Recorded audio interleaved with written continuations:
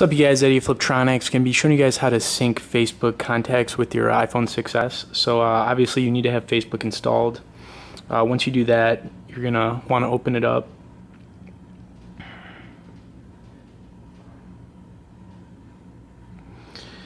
Okay, so you just got to make sure everything's installed. Then you want to sign into Facebook on your 6s. Now you want to go into the settings.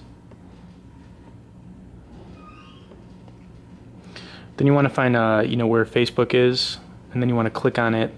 So I've already got mine updated on here, but what you want to do is make sure you're signed in on the settings, and once you do that, you'll have these little options down here where it says allow these apps to use your account. So they're pretty much syncing with your calendars, contacts, and you can choose to update all contacts too every time you get new contacts, and it'll update it with your iPhone 6s. But those are pretty much the steps, guys. You just need to make sure that when you go into the settings and you click on Facebook that you're signed in on here.